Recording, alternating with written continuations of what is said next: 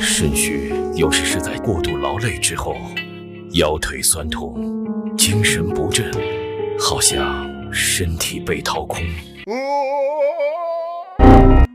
这是压死阿祖的最后一根鸡毛。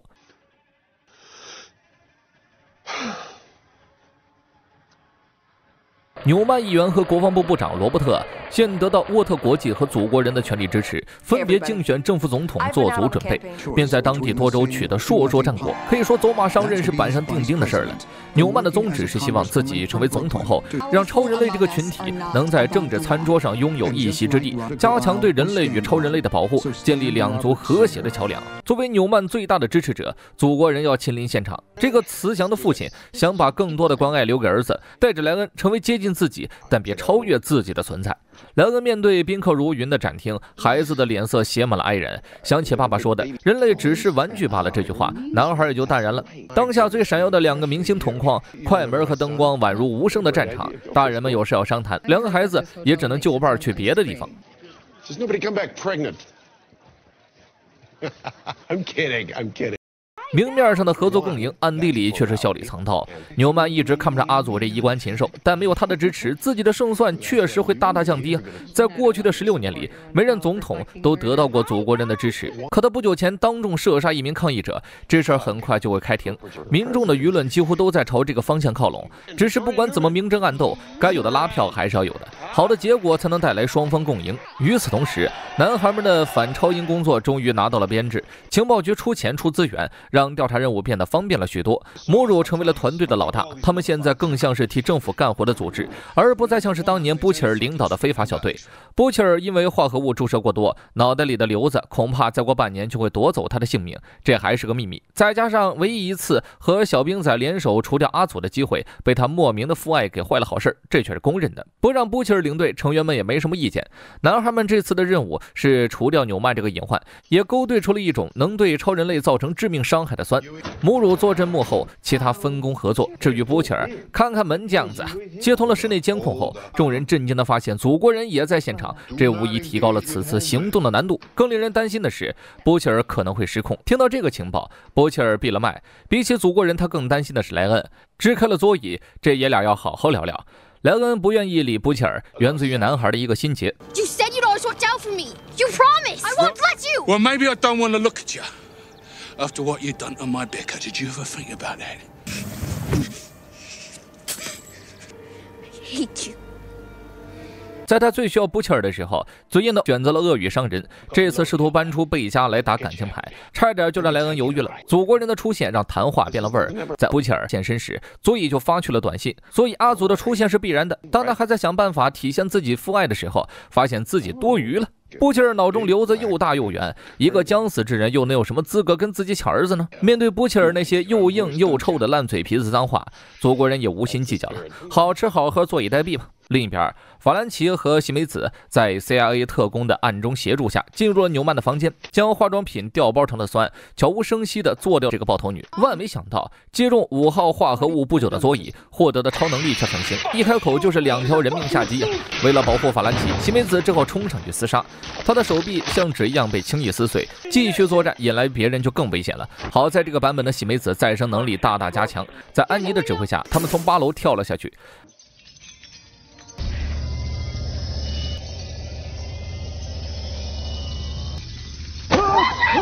安妮的飞行能力真的是如虎添翼，这才以破相的代价捡回了2条命。布切尔和他们的行动失败，自然意味着男孩们身份暴露。纽曼抓住了休伊，却没有表现出任何敌意。他们曾一起共事，一起组建了超人类调查组，两人的感情很深，可那只是曾经啊。纽曼透露，有一次自己差点就把真相告诉休伊了，但他明白真相大概率只会令人疏远。纽曼看起来还是曾经的纽曼，休伊却早已成长为了另外一个人。他悄悄拿出了一瓶酸，趁其不备泼了上去。Fuck you! Seriously? 衣服破了个洞，仅此而已。他们还是低估了纽曼的硬实力。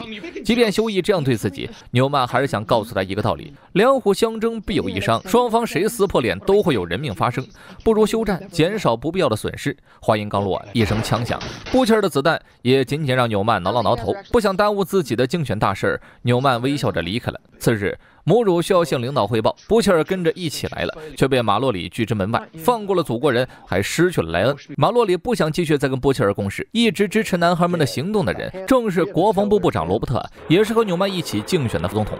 距离国会批准没多长时间了，罗伯特是一定不能让超人类当上美国总统的。母乳被混合批斗的时候，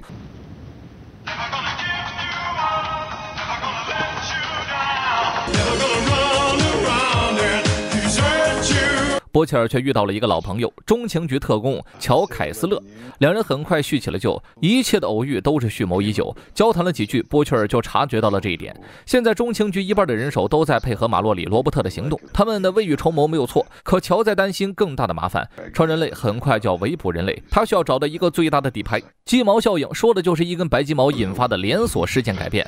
祖国人远比以前要惆怅焦虑，任何事儿他都打不起精神来，他就像是刚刚登基的皇上，物质得到了满足，开始追求更多的欲望。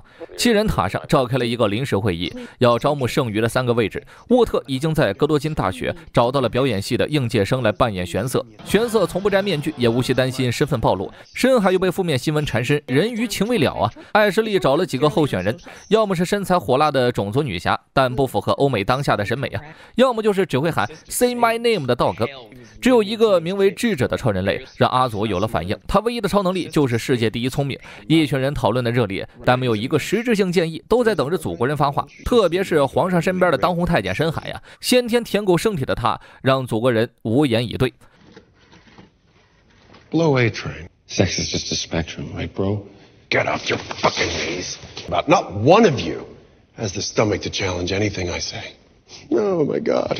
说什么都服从的队友，除了拿来戏耍，祖国人想不到他还有什么用啊！穿上橙色袜子，再配上橙色裤衩，一大清早，阿祖又收集了一根白鸡毛，这么多的量让他惆怅不已。这一天，祖国人微服私访，他找到了智者，想听听世界上最聪明人的意见。You're so smart. Show me. Your stylist is dyeing your hair more often. Did she tell you you're glowing gray? Between that and your enlarged prostate. My fucking what? Look at you. 智者轻而易举地看出祖国人肾虚了，而被如此无理的对待，阿祖竟丝毫不生气。身边的所有人都畏惧他、敬畏他，但智者不会阿谀奉承。他需要这种人的存在，来为自己扮演狗头军师，来辅佐自己去追寻内心更深处、更加纯洁的欲望。智者的建议很简单啊，不要暴力取胜。被统一的王朝不需要救世主，只有乱世才需要。If you crush the masses, who builds your monuments? Who tongues your taint? People will tear it apart themselves. Just gotta nudge them a little. 为了请智者出山，阿祖也给出了自己的条件，他可以提供舞台，让智者大放异彩。现在百姓分为2派，一边是效忠祖国人，认为他无罪的阿祖派，另一边是追随安妮的星光派。左右翼的战争是没有硝烟的。有个非常火的 UP 主鞭炮，他的毒舌狠辣无比，针对星光派的每个视频都上首页。安妮知道祖国人最后一项判决一定是无罪，星光派都希望他到时候能出场，为这一次运动再发酵一次。可安妮想丢掉星光这层皮囊，他就是他，不是什么超级英雄。派系内的人也很无奈，没有星光的星光派是不论如何也斗不过祖国人的。法兰奇找了一个老朋友科林来星光派帮忙，他和法兰奇有种说不清道不明的关系，被西梅子看在了眼里。安妮还在适应飞行能力，休伊就是他的贾维斯。每个人都有自己的心事，法兰奇因为酸没有生效而发着脾气，几乎所有人都想踢出布切尔。这个莽夫总是坏了好事，但休伊坚决要留下的，哪怕自己还会遇到危险。布切尔是这么想的吗？这得画一个问号，因为他偷偷见了纽曼，中情局和男孩们都在针对纽曼，这是前狼。祖国人赞助他成为总统，换来的可能是长达4年的管制，这是后胡。纽曼现在是进退两难的，只有自己能够帮他化解部分危机。波切尔调查过哥多金大学地下的秘密，那里的研究对祖国人造不成什么威胁，虽然对阿祖无能为力，但他有办法解决前狼，前提是纽曼帮自己抢回莱恩。眼下的波切尔孤立无援，生命短暂，为了完成对贝加生前的承诺，只能比以前更加没有下限才行。休伊在帮母乳这个电脑池登录中情局网站时，接到了医院的电话，父亲昏迷了，且苏醒的可能性不大。这件事儿压得休伊喘不过气儿，唯一的亲人变成这样，他只能去陪床看护，并把所有的事情都告诉了布切尔。其实自己早就能预料到父亲会这样，只是之前太忙，又没有心思给他打电话聊家常，说多了都是忽视造成的结果。波切尔告诉他，不要沉浸在自己的错误里，等着死亡降临。这话其实更多是说给自己听的。他反常地抱了抱休伊，以作安慰，实则是做好了出卖兄弟的打算。次日，男孩们有了行动。就在不久前，母乳接到一个电话，前妻拜托自己帮忙找一下现任。母乳心肠软，便答应了下来。这不，动用中情局的网站找到了男人。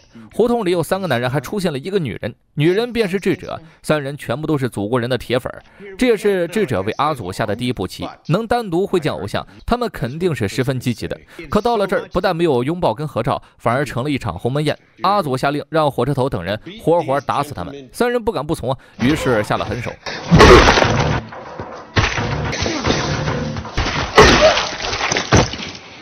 短短几分钟，母主他们又看到祖国人出来，男孩们意识到情况可能不妙。今天庭审结果就出来了，毫无疑问呢，祖国人被判无罪。阿祖派和鞭炮都在舆论上做了功课。那个被射杀的抗议者伪造成了恋童癖，甚至用炸弹攻击了莱恩，坚持相信自己的主是正当防卫。无罪这一结果出来，阿祖派更是嚣张了，而智者则趁乱激起2派的争斗。从嘴炮演变成了斗殴，前来抗议的人大多数是极端的，母主等人赶来，尽可能避免事情恶化。法兰奇救下了科林，跟他砍了起来，可这改变不了智者的计划。火车头接到消息后，马上把3具死尸送到现场，他的速度足以做到悄无声息。祖国人看着外面的局势，强压着笑容，用蚊子般的声音劝了劝就放弃了。当安妮看到新闻赶到时，现场早就见了血，同时3具尸体也让星光派难以翻身。在媒体的作用下，阿祖杀人的事儿都被盖过了，全民火力都引到了星光派过当杀人。阿祖开开心心喝着奶，结局让他非常满意。可莱恩却闷闷不乐，不知为何。一问才得知，男孩听到了布切尔命不久矣的事儿，他不希望布切尔死，即便自己被布切尔那样无情的伤害过。听到莱恩说妈妈很爱他这句话时，阿祖的眼睛都快喷镭射了。他一直用自己的方式爱着这个儿子，可儿子的心里却住了一个后爸呀。深海在杀了一个百姓之后，心里有些过意不去，只有张雨姐才能狠狠地关爱他，懂他。他提出2人一起私奔，去找远方表哥，表哥就住在某片海的海礁上。可深海放不下这个铁饭碗工作，虽然铁了领导，但福利却是高啊。伯切尔最近几乎没怎么睡过，他总会出现幻觉，看到贝加就在自己身边，时刻提醒着他要让莱恩迷途知返。这不仅是心魔，更是自责。最终，伯切尔决定出卖休伊，不管对方是谁，只要能帮自己救回莱恩，他都会无条件答应。于是，纽曼收到了休伊的裸照。Oh, for fuck's sake. Noir, what are we supposed to do?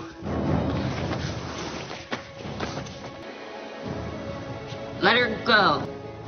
It's gonna be okay. Do you promise? I promise. Who are you? My name is Ryan. It's good. Pretty good. 这是祖国男孩首次出外勤的偷跑彩排现场，熟练的台词功底，流畅的打戏基础，内部适应的反响非常不错。沃特致力于将他打造成小说男主，天生神力，却不知道父母在哪儿。直到有一天，祖国人出现了，在一句"我是你爹"的经典台词之后，莱恩发现了自己不平凡的出身，从此与父亲并肩作战。这都是阿祖的点子，即便血脉相承，他仍不希望青出于蓝。祖国人要的是一个拼爹的少年英雄，而非什么孤胆救世主。当所有人给领导舔的咧成毒液的时候，智者却发表了一个不一样的看法。Ryan is the first natural-born superhero. He's not one of Watt's lab rat freaks. He was chosen by fate, God. 他的话让祖国人脸都耷拉了，面子虽然不保，但孔明的话也不得不听。这是祖国人最难崩的一集，为了大业也只能忍了。智者的加入是否会让沃特内部卷起新的漩涡？首先最担心地位的就是艾什利，没有人敢忤逆祖国人，出现一个硬茬，让他担心的头发又少了几根。可皇上身边的红人，艾什利也不敢得罪，只能把脾气撒在倒霉的深海身上。Hey, so I heard that Ryan's doing his first solo save. What if I was there? You want to join a family-friendly PG save? I swear to God. Stupid people. 这让智者不太理解，7人组的成员为何要在一个秃头女人面前低三下四？从进化程度上说，深海是7海领主，而艾什利最多算是个卡皮巴拉。他在教深海正确认识自己的实力。智者帮他打理关系，成功让深海加入了祖国男孩的客串。即便自己只是个警身，仍保持着参军般的坚定眼神。应届生玄色也在刻画角色的内心，这也就是老戏骨。导演表示 Noir.Your entrance? You're doing too much. Character, if I come into the skyline. Fucking talk. Sorry. Still talking. Deep, drop the fucking muff, Taco. It's for families. Okay. Ryan, on the day, you're gonna throw me for real. I can take it. 儿子向自己请教救援方面的技巧，阿祖则表示：“傻孩子，爸爸杀了爸爸救了那么多人，排练只是提前试验，爸爸不会害你的。”轮到深海提问，祖国人却说：“杀的发卡。”深海觉得自己很卑微，想起智者的话，他威胁了艾什利。I am the Lord of the Seven Seas. You talk to me like that again, we'll drown you in your fucking toilet, you stupid bitch. Is that what you want? No. Sir! No, sir. 艾什利的反应再次验证了软的怕硬的，硬的怕横的。所有人都在赞赏莱恩天生就是演戏的，身为基因先驱，祖国人是很自豪的。可当他们提起七人组正义黎明电影里消除皱纹的工作让经费大大提高时，阿祖的中年焦虑又犯了。经过几天的彩排，正片在银行门口上演。What the heck are we supposed to do? 流程早就烂熟于心，不过是多了几个老铁的直播间。莱恩演得很卖力，看得出来是投入感情了。可祖国人还是出现了抢了风头，这是剧本里删减的内容。莱恩有些乱了阵脚，父亲的催促更让他紧张，于是一不小心导演杀青了。打那之后，莱恩哭得很伤心。Who wants a creamy, delicious milkshake? 阿祖认为是自己抢了风头，而惹得儿子不开心了，表示自己会给他推出更多的独立电影。为父不过是想借自己之名提高你的关注度嘛。阿祖说完，孩子哭得更伤心了，因为他根本不是难过这些，他难过于自己失手杀了导演。孩子说完，阿祖气得下巴变成了3层。人类就是玩具，和蟑螂没什么区别。 Jesus, how many times do I have to tell you? They're only human toys. You can't go around feeling bad about what you are because a few things break. Who cares? You are destined for so much more. You understand? You're chosen, young man. 教训完莱恩，阿祖又拿走了2杯奶昔，1分钱都亏不了啊！同样遭遇疑惑的还有火车头，他被要求拍摄一部关于自己的起源故事，但公司却把帮助自己导致残疾的教练哥哥换成了贫民窟毒贩的黑人悍匪，让笑匠威尔法瑞尔带着 BGM 出演了救赎火车头的教练。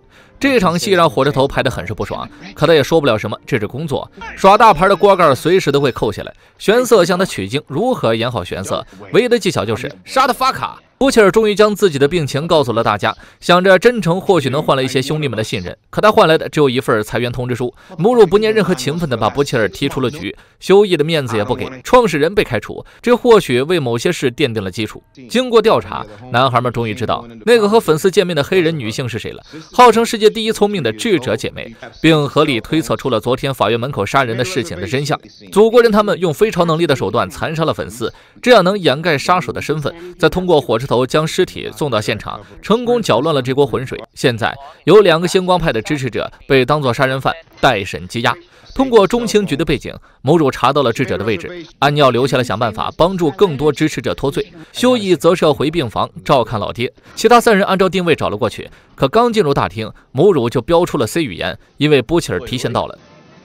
Did you find us? 猜出母主的情报网站密码并不难，他表示自己就是一个关爱当下局势的平头百姓。母主再有脾气，也管不了热心市民欧一侠呀。这里其实是阿祖派举办的私人大会，无下限的八卦和新闻层出不穷。一群意志偏移的人在这里找到了属于他们的21世纪法西斯，也成功在这里看到了智者。新梅子意外瞥见了八角笼救少年的海报，想起了小时候被闪光会抓走的噩梦，他赶紧出去连干了8个啤酒，压了压惊。大会的亮点是当红女主播鞭炮就星光派的阴谋论做出发言，他的舔狗影流之主分裂人正勤勤恳恳地给女神做着准备工作，鞭炮的一句问候都被他当作爱的鼓励。他的过度解读在阿祖派的眼里那就是至理奸言，呼声一片呢。For those who say that the evidence against Tom Hanks is less clear-cut, but that's because the brave whisper. 母主想留在这里观察一下智者的动向，让法兰奇去跟踪一下分裂人。新梅子则趁着酒劲儿和法兰奇聊了聊科林，他很爱法兰奇，但2人不能在一起。新梅子支持法兰奇寻找真爱，可法兰奇却有着难言之隐。跟踪到浴池，他们听到了不可描述的声音，开门后的人体蜈蚣更是一屏幕的马赛克不忍直视。与此同时，休逸和安妮正在调查火车头。这几天，休逸总是心不在焉，究其原因是不久前他的生母出现了，那个6岁就抛弃了自己和父亲的人，如今不但成为了父亲在医院唯一的委托人，还在沃特里工作，那可是自己死敌的公司。不管儿子如何辱骂自己，女人都不做解释，而他说能照顾好父亲的保证，在休逸看来一文不值，不去参加行动，只是想逃避和母亲的见面。星光派的局势很不乐观，大家需要一个披着披风的英雄出现。作为为星光派的象征，但安妮却再也不想穿回那件制服。谈话间，火车头出现了，他正跟2个侄子吹牛，说自己拯救过多少的生命。侄子们信以为真，眼里满是崇拜。直到哥哥出现，谎言被揭穿了。2兄弟的决裂源自于哥哥内特因为沃特被弄断了双腿，而自己这个愚蠢的欧兜兜却选择了滥用私刑，用一个又一个的谎言欺骗着家人。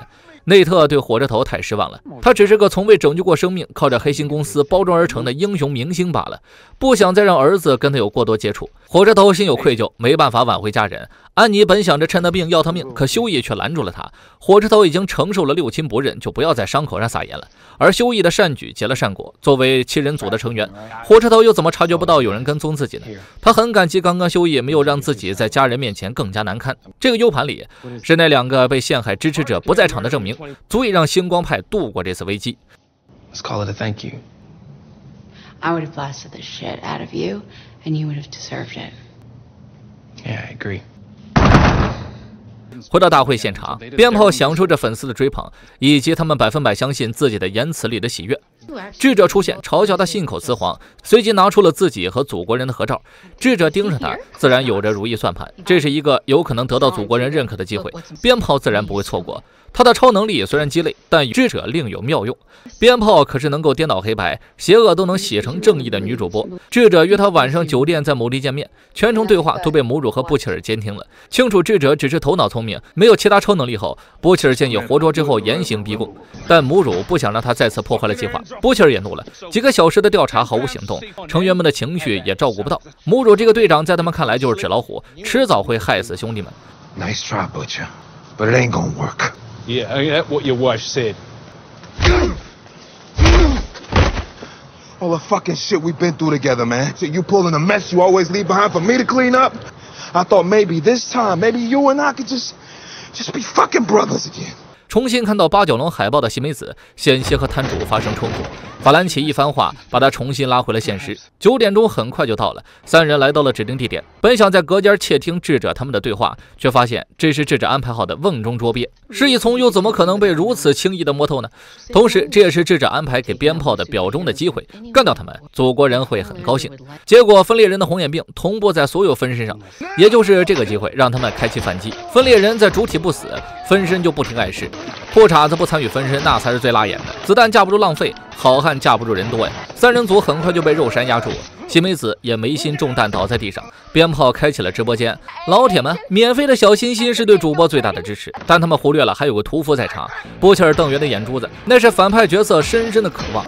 他本想自己拖住分裂人，让兄弟们撤退，可兄弟们又怎么会丢下他不管呢？众人斩杀了分裂人主体，让舔狗做了最后的告白。鞭炮跑了，男孩们也懒得管他了。法院门口，安妮靠着火车头给的证据换了支持者的清白，他也逐渐意识到火车头都能挺身而出，自己又为何不能以星光的身份给大家一些希望呢？另一边的法兰奇用头孢配啤酒说走就走的套餐，在和前女友的视频中解释了他最近的心结。原来法兰奇不愿意接受科林，并不是因为西美死，而是因为自己曾杀了科林的全家。修义在见到安妮做出的改变后，也决定给母亲一个机会，在他做出任何关于医疗的决定前，必须和自己商量。西美子去看了心理医生，医生怀疑他不能说话是因为心理创伤造成的沉默症，而西美子唯一的创伤只有闪光会，他想杀光这群人。就剩下波切尔和穆鲁了，后者感谢了前者的出手相助，波切尔也给他提出了几个当老大的建议。想当老大就得先当混蛋，他这辈子都在制造烂摊子，希望在仅有的生命中做出些有意义的事儿。波切尔想让母乳帮助自己救回莱恩，让男孩迷途知返，但母乳却出乎意外的拒绝了。波切尔的眼神没落了，此处不留爷，自有留爷处啊！伴随着星光派的翻身，祖国人也得扳回一局。通过和智者的谋划，阿祖派有以下对策：利用超级7人组的绝对人气为引线，在一场公开的演讲中宣布了鞭炮和智者的加入。如此一来，4分5裂很久的7人组就有了6位正式成员，同时换来了足够高的关注度。阿祖的私心也在此刻暴露，他和智者谋事，但智者难免会开口得罪自己。以阿祖的小心眼儿，是不会让自己被别人掌控的，哪怕对方是世界最聪明。于是他选择公布智者身份，并让他以滑稽的服装加入7人组，从幕后赶到台前，这是一种掌控对方的手段。另外一方面，7人组最后的名额让支持者好奇心切，这便是阿祖的第2个私心，给他儿子预约内定了这个名额。因为不久前祖国男孩的一次救援行动打响了他的名号， Son of 祖国人也没说什么呀。Smile right now. 但莱恩独立的想法却仿佛处处跟祖国人作对。阿祖现在的危机感很强，即使鞭炮用挑逗言语献媚，他始终深陷在中年危机。I just want you to know that I will forever be your most. Okay. So anything you need, anything. Okay. Good. 七人组会议再度召开，智者不但抢走了火车头的座位，还接管了艾什利的工作，让这个名义上的 CEO 滚出了大厅，将头发全部奉献给了祖国人，换来的却是无情鱿鱼。而留在场的成员们，在阿祖看来，也是高不成低不就。You've got to be fucking kidding me. Is Noir sleeping? Oh, shit! Sorry, you guys, I'm narcoleptic. 连脾气都懒得跟他们发。这次会议有件重要的事情，几天前，沃特的犯罪部门丢失了一段监控录像，这直接导致了星光派的洗脱罪名。阿祖在身后，火车头在强行掩饰紧张，众人望向了部门主管深海，虽然没有怀疑到他头上，但玩忽职守被调岗是免不了的。智者在一点点缩小大家的实权。深海苦不堪言，连章鱼姐都不想搭理，艾什利更是只能在其他人身上找存在感，偷偷签订了离职申请。阿祖他们揪出了犯罪部最有嫌疑的员工，面对祖国人，他心如鼓雷啊。I didn't do anything, okay? Let's just all calm down. Okay. 沃特谁人不知阿祖的手段？他以儿子的性命保证女人的安全，对方这才开口承认，说星光不久前有事让自己帮忙。What? She confessed, leak plugged. 祖国人只要知道有人泄露消息就行，至于为何又漏了些什么，他根本不在乎。艾什利这么一看，默默地把辞职书粉碎了。鞭炮的加入其实是一场利益的交换，他无底线地崇拜着祖国人，又对安妮怀揣着无比的恨。鞭炮无所顾忌的言论就能对安妮造成足够的压力。事情也正如智者预料的在发展，安妮的星光之家算是把他赶鸭子上架，强行放下原本的身份，继续以星光的姿态作战。在鞭炮和沃特的影响下，星光派被冠以了恋童癖、性别、种族歧视等罪名。激进的阿祖派粉丝更是直接带着枪要把这群人渣就地正法。还好法兰奇在场化解了这次冲突，没有思想的人被有意者左右，这是件很恐怖的事情。法兰奇空手夺枪的行为让男友科林有些震惊，一直以来他都是以化学家的身份与之相处，从未透露过自己的工作，更不敢透露是自己一手造成了科林的满门灭杀。法兰奇嗑药想脱离过去的回忆，西梅子告诉他发现了闪光军的据点，想要法兰奇陪自己一起去端了他们，可法兰奇嗑嗨了，出现了幻觉，血腥又残暴的猎杀在他眼里自带全年龄特效。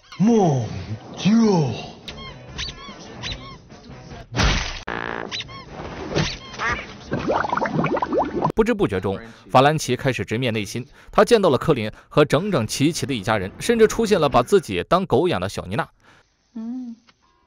You're free of me. You're a murderer. A monster. 西梅子在与闪光军的战斗中几乎将他们残杀干净，但有一个年龄相仿的女孩让西梅子留了手，甚至是放过了她。不久前，母乳刚刚查出了智者的底细，转眼就在电视上看到了他正式加入7人组的消息。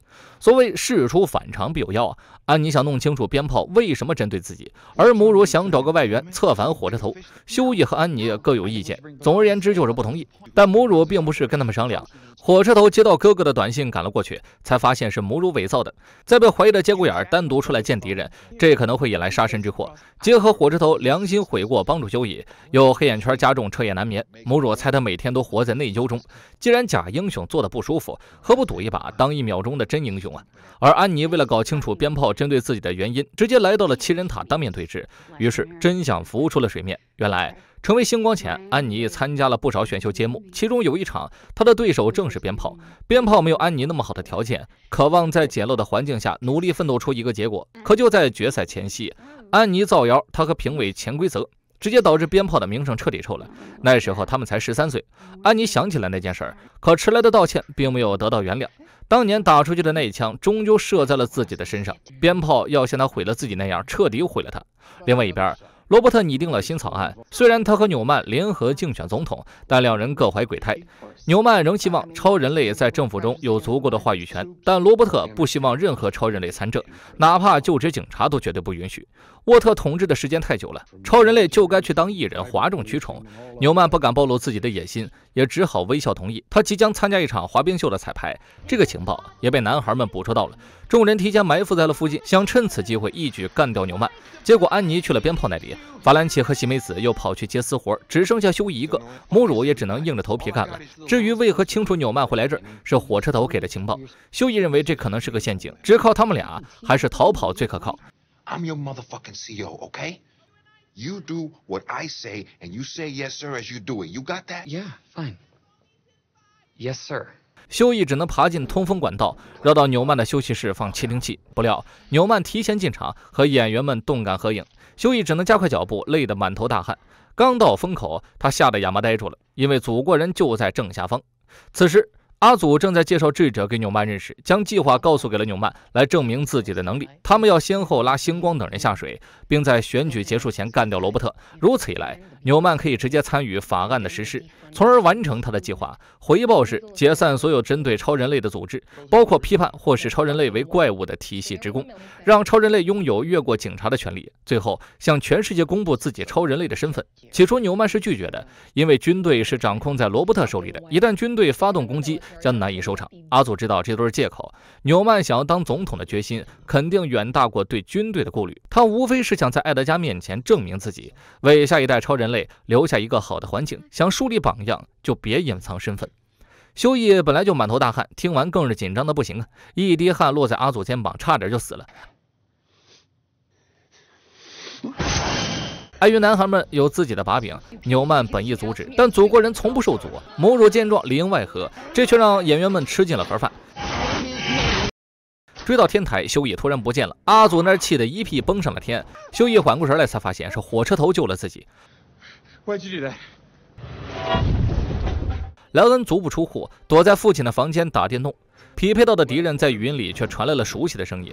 布切尔选择用这种方式联络男孩，他时日不多，想多和莱恩相处一下。莱恩尚有一丝良心，便答应了。布切尔之所以有这种想法，因为他和乔已经组成盟友，乔准备了足以干倒石头大象的迷药，他一直在为人类寻找可以绝境翻盘的底牌。和祖国人有着相同能力的莱恩是不二人选，而布切尔答应合作的原因只有一个：不惜一切手段让莱恩迷途知返。合作不过是相互利用罢了。他把迷药混合进了饼干里，这是贝加生前总为莱恩做的点心，只要莱恩吃下去，这件事儿就成功一大半了。可莱恩现在没心情吃东西，布切尔决定和他玩会儿游戏。他的病情越来越严重，一分一秒都得合理运用。莱恩问他是否惧怕死亡，布切尔却撒谎说内心很平静。这种没有逼迫、没有风险的陪伴，让莱恩紧绷了很久的神经放松了。过程中，布切尔还提到了祖国男孩的事情，这才得知莱恩不小心又杀人了。说到这儿，布切尔听了会沉默，莱恩说了会哭泣啊。男孩突然明白布切尔为什么抛弃自己了，现在的他自己都开始嫌弃自己了。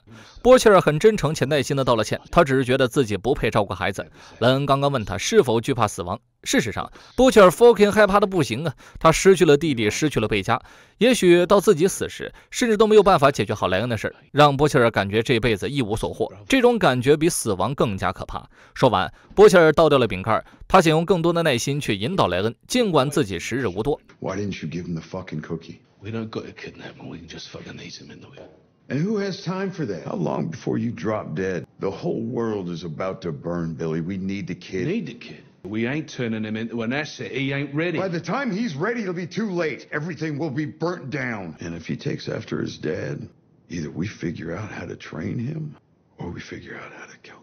这一天大家都过得不好，安妮、法兰奇、喜梅子各有心事，他们一同饮酒，畅所欲言内心的秘密，却又不约而同忽略了今天的遭遇。休伊回到病房看望父亲，原本看着特不顺眼的生母，在今天经历了生死之后，休伊也多了一点耐心，也终于问出口了那句一直想问的话：妈妈为什么离开了自己？其实怀上休伊那时候他才22岁，还因此得了产后抑郁。人们总会觉得抑郁症有什么呢？就是小心眼儿。但其实对于他们来说，根本控制不了自己。幻想过以后就会没事了，但现实往往是愈发严重。那种日子，妈妈并不开心，每天都为儿子强颜欢笑的日子很煎熬。有一次，她萌生了自杀的念头，也就是那个时候，她选择了离开修乙。比起妈妈自杀，或许离开更容易让人接受。修乙也正在慢慢去原谅她的离开。夜里，深海终于绷不住了，他找智者讨个说法，自己根本就不会出卖大家。智者早就知道了，邀请他坐下来吃点东西。此时的智者没了往日那么尖酸刻薄，还打算跟深海一起看变形金刚。深海这傻孩子一下就忘了发飙了，觉得智者这人其实也挺不错的。随后省略了300字，只剩下一把满是鲜血的手术钉。阿祖今天很窝火，他质问莱恩去了哪儿。尽管他已经知道儿子去见了波切尔，可当莱恩撒谎的时候，阿祖还是很难过，以至于他悲极生怒。祖国人罕见的对儿子发了飙。I've given you everything that I ever wanted, and it's still not good enough for you. Why? You go behind my back? You lie to me? Why? Why am I not good enough for you? It's just butchery. You love him so much. Why did you get him to be your dad? No, you're my...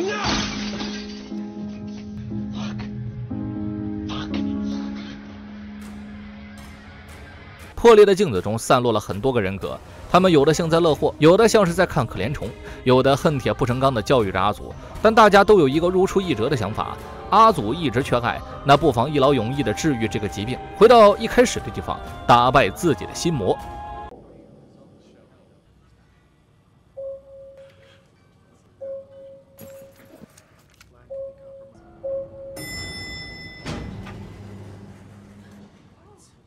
初见不把约翰真，再见已是祖国人。这里是一切的起点，祖国人诞生的地方，那个让他心碎的地方。再次回到这里，仿佛每一处都写满过往的伤痛，熟面孔中掺杂着不少新员工。唯一一个今天休息的芭芭拉，阿祖也要求请他一起来吃蛋糕。大家知道，祖国人无事不登妙妙屋啊，这是不是最后的晚餐都由他一个人决定？阿祖望向锅炉房，突然就想玩个游戏。曾几多时，弗兰克闲下来时会玩投掷纸团，每当进球时，他就会起锅烧油，用高温灼烧着祖国人。虽然那种温度伤不了阿祖，但火燎的疼痛撕心裂肺。男人嗅到了死亡的气息，解释说那都是工作要求啊。始作俑者沃特的确可恨，但助纣为虐的员工同样不可饶恕。祖国人让他进到锅炉房里去，否则家人也会受到牵连。 Get in the oven, or your family goes in with you. Thank you. I'm so sorry. You're sorry? Now? Why? You were just doing your job, right? 从伪装的笑容再到抽搐的嘴角，直到弗兰克烧成黑炭，阿祖瞬间变得意犹未尽。点兵点将到了下一位幸运观众马蒂，以前就是给主任擦马桶的实习生，现在却摇身一变成了前者。在祖国人性懵懂的时候，他总嘲笑阿祖是捣蛋鬼。对于一个刚刚青春期的男孩来说，这方面的需求不太容易控制，而这却变成了马蒂调侃自己的理由。You really hurt my feelings. I am very sorry. 男人认怂道歉的嘴脸让祖国人索然无味，命令他当众导出，否则就得享受激光绝育手术。I am really very sorry. Thank you. No, don't be shy. Take your pants down. Now. 老头不情愿地开始操作，很努力地想保住命根子，可众人闪躲畏惧的眼神以及祖国人病态的笑声，让他操作发生变形，迟迟没有反应。Your life is literally in your hand. Come on, squirt.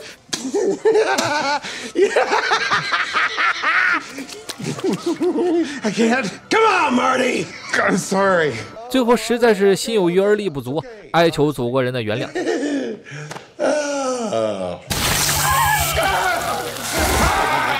That's a funny squirt, Marty. Stop it, John. Barbara. 芭芭拉出现，让祖国人多少收敛了一些变态，请求给马蒂一个痛快。于是，这个男人在1分钟失去了2个头。芭芭拉想私下跟祖国人谈谈，想把今天的员工都保住。It's more comfortable in my office. No, I think in here is better. 他看着祖国人长大，是接生的老娘。阿祖诞生在沃特找的代孕腹中，他用镭射眼开膛破肚，脐带未断便已悬于半空，给生母做了个剖腹产还不够，还连杀了4个人才罢休。芭芭拉是最懂阿祖的人之一，他清楚，不管当初阿祖有多么痛恨这妙妙屋，却始终没有想逃出去过。关键是他拥有逃出去的能力，一切都源自于阿祖内心的缺失，他需要爱和认可。对于他来说，这里只是不美满的原生家庭，加上沃特强力的资金投入和理疗，给阿祖的内心建设了一道服从的密码，让一个最具威胁的超人类乖乖听话，远比制造一个最具威胁的超人类要困难。沃特巧妙地利用了人性的缺陷，使他像狗一样忠诚。现在芭芭拉还打算利用人性击垮他，劝退他。可如今祖国人决定放弃人性，从此将无懈可击啊！他亲手装潢了妙妙屋，唯独留下了芭芭拉一条命，让这里从此成为女人痛苦的记忆。自胜者强，祖国人浴血重生。波切尔在脑瘤之后，体内出现了蠕动的寄生虫，他有时候会突然恍惚，偷偷练一记铁头功。贝加的身影是反复支撑他站起来的理由。沃特给鞭炮搭起了一个舞台，就立在星光之家正对面，这属于踩在头上拉屎。沃特动用大量关系，将在各大媒体联播，并且招募了一种网络喷子去挖掘星光的黑料。智者喊来了公司的技术部门，要求他们按照大数据将直播优先推荐给容易被煽动的用户，当人数达到一定极限，黑的也能说成白的。深海以为一起睡过的姐们那多少能有点暧昧关系啊，结果智者跟那一夜完全变了个人。鞭炮复仇的时机就在今天，他已经掌握了足以搞臭星光的猛料，智者却在这里面又撒了一把辣椒。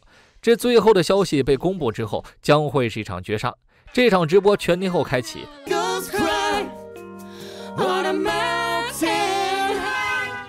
星光之家已经忙坏了，母主临时请来了布切尔，不管家人们对他信任与否，在这种没有底线的战争里，布切尔才是出奇制胜的猛将。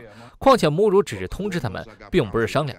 布切尔想弄清楚鞭炮针对安妮的原因，他既然不想说，那第一招就是申请5万美金公费。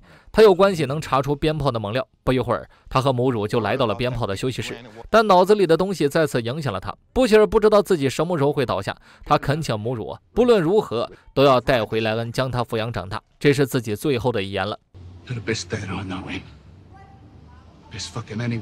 见到鞭炮，波切尔马上掏出了手机，上面是鞭炮强迫未成年人发生关系的黑料，只要告诉他们智者剩余的计划，黑料马上就删掉，否则波切尔会将它发到各大网站，从此鞭炮就臭名昭著了。女人思考了一会儿，也狠心自己点了发布，她不打算给自己留任何退路。 Starlight, that's 9 letters, or is that 6 upside down? Any January, 12 letters, that's 2 more 6s. 666. What more proof could you possibly need? 过度解读在此刻体现的淋漓尽致。突然，鞭炮哭着上了台，他提前承认了自己的行为，将这一切说成了低谷中不分年龄的爱之救赎，相信主会原谅自己，并引导男孩走向光明大道。鞭炮话锋一转，将矛头指向了星光，搬出了他不少年轻时的黑料，一下给安妮喷得有点破防了。不稳的电压就像是他的血压。此时波切尔他们回来了，还顺便偷到了鞭炮休息室的钥匙，他要让法兰奇晚点潜入进去，看看能不能搜出些好东西。另一边，修也突然知道父亲已经脑死亡，他永远都不可能醒过来了，于是他利用母乳的身份约见了火车头，并且带着喜美子以防万一。 What the shit is this? Where's the talking goatee with the gold chains? 修一直言，他需要一罐5号化合物，但祖国人早就把所有的化合物藏在卧室了。这么危险的事儿，火车头才不想干呢。可修一却有个他拒绝不了的理由。Every single fucked up, horrible thing that's ever happened to me, to all of us, it all started with you, because you took away someone I loved. Now you're gonna give someone I love back. What? My dad's about to die. 这属于洗白前的临门一脚啊！事成之后，修一答应他，所有的账一笔勾销。 火车头是个讲究人，答应之后马上就兑现了。他溜进了祖国人的卧室，还好今天阿祖不在家，保险箱除了一罐白鸡毛，就剩下马德琳和风暴的2个遗物了。他找到了化合物，顺利的偷了一瓶，碰巧在这撞见了艾什利。他在报复祖国人，却不曾想艾什利拉了泡大的。You left a floater in his toilet? 2个同样心虚的人，同样背叛阿祖的人，此刻被迫成立了难民联盟。正当喜美子表达强烈不满和疑问的时候，几声枪响打破了哑剧。修一在逃命时还崴了脚，是闪光军追了过来，还有那个和喜美子来自同一故乡的女孩。他临时固定了修一的脚腕，教他一些基本的战斗。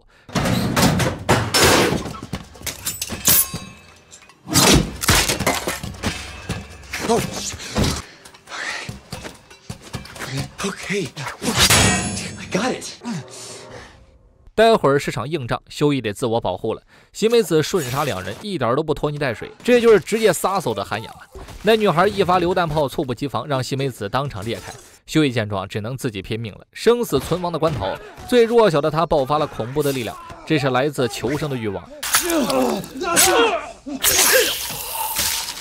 直到鲜血喷溅一脸，修一仍没从杀人的恍惚中回过神来。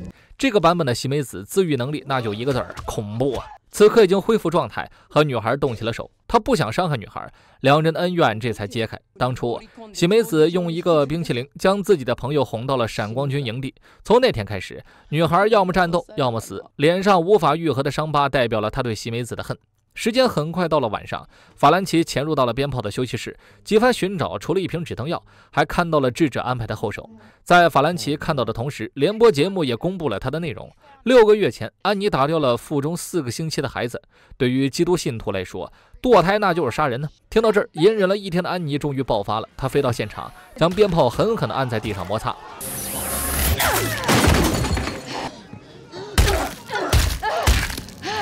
等母乳拦住了他，安妮才意识到自己失控了。另外一边，法兰奇也被蒙奇蒂路菲发现了。波切尔通过无线电听到动静，马上赶了过去。橡胶人的高木直接将法兰奇砸晕了。欧伟侠赶到时，在场已无人证。液弹冷却断臂，波切尔狠辣的像个反派，可橡胶人的手臂却像蟒蛇一样死死缠住他。屠夫在窒息边缘又一次看到了贝加，之后的事儿他就不记得了。You don't get to quit. Get up! 回过神来的时候，橡胶人变成了一地的皮肤碎片，众人也没来得及多问，赶紧带着法兰奇离开了现场。而法兰奇在内心反复痛苦挣扎后，决定告诉男友事情的真相，是他亲手杀了科林全家。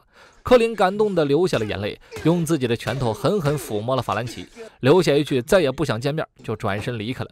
安妮的失控引发了严重的后果。不久前，他找到罗伯特谈合作，他打算用自己的人气来推动罗伯特法案的通过。作为合作，国防部会赞助星光之家打赢这场网络喷子之战。现在这么一闹，不但星光之家的名誉受到影响，连同与他合作的罗伯特也被严重波及。纽曼趁机为自己巩固了地位，真乃是一举两失。安妮堕了胎，这其中受到伤害的还有修一。在这万般艰难的时期，修一却选择了安慰他，把其他的苦往肚子里咽。他和火石头约的时间到了，窝了一肚子火的修一本想骂他几句，可在拿到化合物的瞬间，他决定原谅，两人恩怨就此一笔勾销。躲在角落的波切尔惊爆了 C 语言，修一表示他不想拿一辈子去憎恨别人，这罐化合物不仅能救父亲，也能救波切尔。但事实上，波切尔早就试过了以毒攻毒，不然也不会落得这个下场。他警告修一，这东西只会害死你父亲，而也仅仅是警告，他有什么资格去左右他人呢？同时，深海的疑问终于得到了解答，原来并不是智者拔屌无情，只有在夜深人静的时候，借助手术钉切除额叶，才能让他享受片刻凡人的放松。在智者的指导中，深海为他完成了今天的切除，捅完了眼角，他们去寻找了其他洞口。直到最后，修一也没做好准备，他不知道现在到底是该让父亲解脱，还是赌一次化合物未知的效果。修一妈妈的眼神仿佛替儿子做了某种决定，随着蓝色的化合物注入血管，男人猛然睁眼。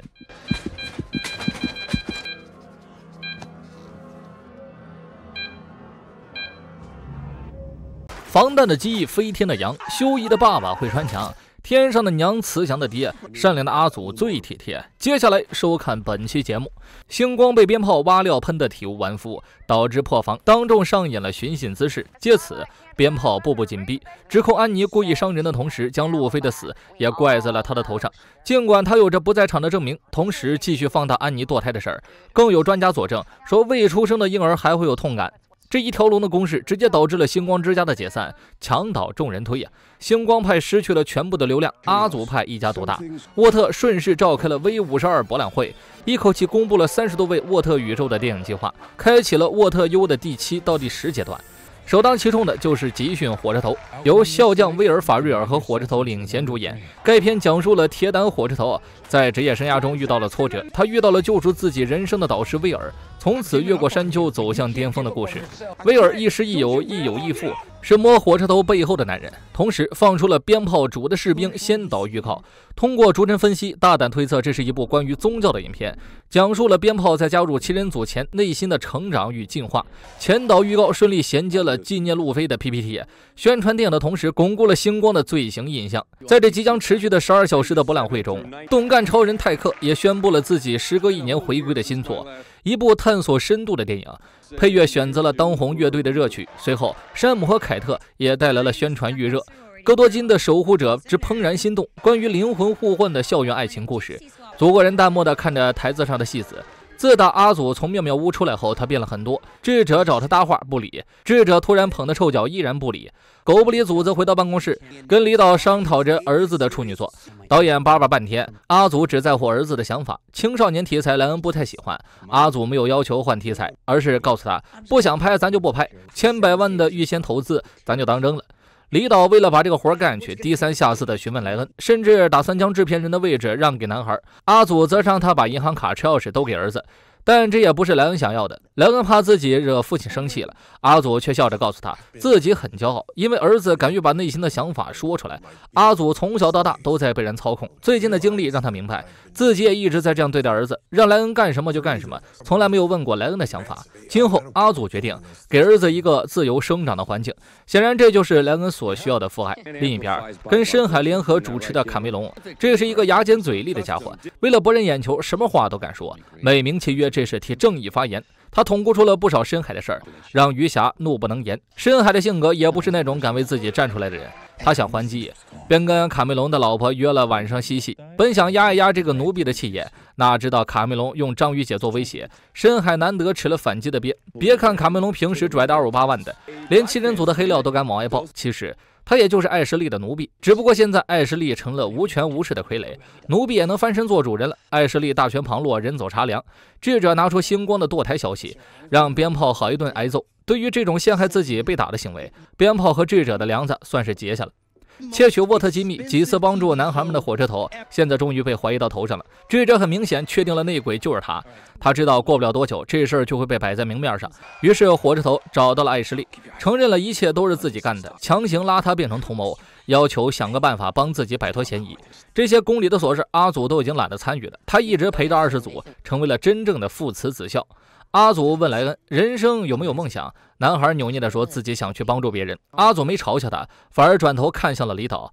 这会儿人家正在调戏女助理呢，1、2事都在这儿。女助理果断说她性骚扰，阿祖在边上询问儿子的处理意见。莱恩让李导道歉，但后者并不真诚。阿祖小声指出了问题关键，是李导看不起助理，不愿意道歉。莱恩恍然大悟，突然要求李导跪下道歉。祖国人的威压在这儿，男人照做了。听出李导还是不真诚，阿祖又给儿子支了一招。莱恩笑容逐渐变态，大鼻头扇的嘴里的奶昔都更甜了。博览会的最后，祖国人召见了各位大臣，针对沃特内部有人泄露消息的事情，阿祖想请各位帮个忙，手刃了这个叛徒。正当火车头思考如何狡辩的时候，深海却将卡梅隆押送了进来。毫无疑问，这是艾什利帮他找的替死鬼。深海解气的一批，卡梅隆却死得老惨了。小队这边各有各的私人问题处理，母主的女儿因为打架被休学，原因是同学说祖国人是英雄，他反驳被骂才动手的。母主一直以来的印象都是以暴制暴，所以孩子们也在无形中模仿了家长。修乙这边，妈妈偷偷注射了化合物，让脑死亡的爸爸恢复了生机。聊天过程中就好像从来没有得过病，修乙担心会有副作用，但突然美满的家庭让他选择忘掉这个隐患。谈论到爸爸为什么突然把决定权交给妈妈，修是这么说的：他们负责养过一只叫做佳佳的猫，猫得了重病，修乙却不肯让它安乐死，直到最后佳佳体内满是溃烂的器官和血水。从小到大他都接受不了死亡，修不想跟猫咪一样被病痛折磨到死。等母子俩出去再回来，修却消失了。5号化合物有什么影响没人摸得清。再找到父亲时，发现他手里握着一颗心脏，整个人处于失忆的状态。Who are you? 等护士看到尖叫时，修直接穿墙逃走了，他跑到了另一个患者的肚子里，现场血腥的难以直视。医院戒备了起来，最危险的修处于害怕和紧张当中，没有人知道他还会意外做出什么事儿。当儿子找到他时，男人已经不认识修义了，记忆停留在修义10几岁时，他正要去给宝贝儿子买玩具。听到这话，修义很难过，最心碎的莫过于父母还活着，却记不住你的模样。修认识妻子，记得是他抛弃了自己和儿子，人变得有些失控，要暴走的边缘。警察到了，警察走了。爸爸接连杀了3个人，修义不得不做出应急措施。此时的修义冷静的可怕，或许是经历的多了，他记起法兰奇的操作，打算调配些让人震惊的药物。修再次杀了过来，意识到今天可能是父子俩最后一次相见，修义眼眶涌上一股热流。小时候，爸爸总说，为了儿子心中的英雄玩具，花再多钱也是值得的。可事实上，修义眼里的英雄只有一个。You're my hero, Dad. 他不知道说这些话，爸爸还能不能记住？仿佛上天被这份亲情打动了，修记起了儿子。There's something wrong with me. I can't stop it. I don't know what to do. That's okay. I think I do. 修义强忍住了泪水，决定让父亲安乐死。面对死亡的降临，修很害怕，他害怕没有自己的生活，修义会过得不好，他害怕自己再也看不到这个宝贝儿子。修最大的梦想就是去一次巴黎，和家人去看看自己喜欢的事情和风景。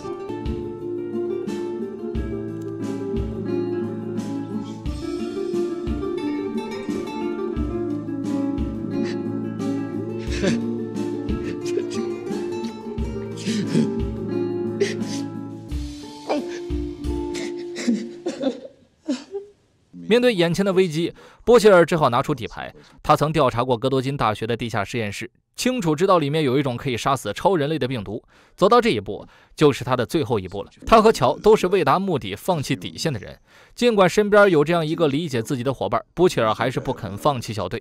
Brother, I don't get you. Half your brain is a fucking tumor. This is your last shot at Homelander, and now you decide to go soft. They are decent people.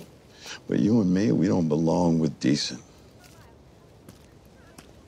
大家质问他如何杀死的橡胶人，布切尔自己也答不上来。他把病毒的事儿搬了出来，或许这东西杀不死祖国人，但对付纽曼指定是绰绰有余。之所以现在才说出这个杀招，因为纽曼先一步拿到了这个东西。穷途末路下，男孩们不得不再次拼上一把。母主按照布切尔的指示，向上头申请了一份赦免令。他们找到了艾德加，打算问出纽曼秘密实验室的位置。艾德加有愧纽曼，所以不想掺和这些烂事儿。布切尔既然来，自然有十足的把握。他敢确定，艾德加对佐伊的爱更深。如果自己的宝贝外孙女儿成了怪物，那他会不会出手帮忙呢？炸鸡叔西装笔挺，线条分明，每一个细节都显得优雅端庄。他指挥着来到了西边，纽曼最有可能利用到的住处，也是自己曾经的庄园。半开的门锁，墙上的血渍，处处透露着这里出事了。在地下实验室里，有不少打碎的化合物，它们通通流进了下水道。波切尔看到一只幸存的兔子，它被注射过临时化合物，或许是想救自己一次，波切尔放走了它。正当他们仔细搜查时，大伙纷纷流出了鼻血。爆头侠纽曼来了，作为总统竞选者，最有权力的几个人之一，艾德加又怎么会悄无声息地离开监狱呢？养父的背叛让纽曼很失望，他没工夫针对众人，只想知道萨米尔在哪儿。这个名字不仅波切尔他们感到陌生，连屏幕前的我都没听过呀。萨米尔是这里的负责人，现在实验室废了，他人也失踪了。艾德加在努力中和双方势力，总算是没让现场出现暴力冲突。波切尔等人只能借助个人能力帮助寻找萨米尔。艾德加找到机会质问纽曼为什么要给佐伊注射化合物，却被纽曼戳破了内心的想法。他一直隐藏纽曼的身份，就是因为对超人类感到羞耻，东躲西藏不是因为父爱，仅仅为了自己的尊严。纽曼不想让女儿过那种生活，他要改变局势。各有各的鬼心思，波切尔正在想办法弄死纽曼，却不经意看到了门头晃动的养鸡场，有位技术人员就死在了这里。但现场除了人畜无害的咕咕嘎，再也没有其他人存在的迹象，令谁都没想到，被困2年半的咕咕嘎摇身变成战斗机。鸡哥不仅防弹，攻击力还强得可怕。眼看艾德加又出事，纽曼立刻动用了超能力，炸鸡叔差点被击炸了。关好机门，众人才算捡回一条命啊！鸡都防弹了，还有什么事不会发生呢？波切尔担心大家把命丢在这儿，疯狂嘴抽纽曼。女人也搬出波切尔试图卖队友救莱恩的事儿，让小队好一顿内讧。多亏艾德加哄好了他们。寻找萨米尔的路上，纽曼尝试拉安妮到自己的阵营。他们经历相似，可以成为有共同话题的朋友。可现在安妮堪比炸药，情绪不稳定到极点，开始适应了能动手绝不动口。纽曼讽刺他真稳重，随后也没再计较。波切尔见到了那只兔子，兔子一命呜呼，腹中还出现了寄生虫般的触手。他察觉到自己体内可能也存在这种东西，便一脚让他解脱了。大家走了很久都没有萨米尔的踪迹，埃德加一把骨头有些走不动了。休息期间，毫无凝聚力的小队纷纷灵魂出窍，顾虑起了最近的遭遇。法兰奇因为杀害了男友的一家，陷入深深自责。宗教总说罪行可以得到宽恕，可法兰奇觉得有些罪行就不该被原谅。突然出现一头牛，众人警惕的不行，生怕它变成什么可怕的模样。结果满天飞的羊群才是意外惊喜，他们撒丫子就跑。艾德加的身子骨也好像硬朗了不少。在另一座谷仓里，他们巧合地找到了萨米尔，这才明白纽曼为何这么担心这个男人，因为他就是佐伊的父亲，纽曼的丈夫。这里如此危险，因为有一只注射化合物的仓鼠失控了。混乱中，化合物被打碎流入了下水道，导致了周边的动物集体变异。那针对超人类的病毒只剩下了最后一针样本。波切尔的眼睛里放光，想夺走这根稻草，但母乳却想利用这个帮大家脱身，把它注射到尸体里，让羊群撕咬。这样一来，那些怪物就不攻自破了。布切尔和纽曼却出奇的想法一致，要把这最后的样本带走。这东西过于珍贵，风险同样过于大了。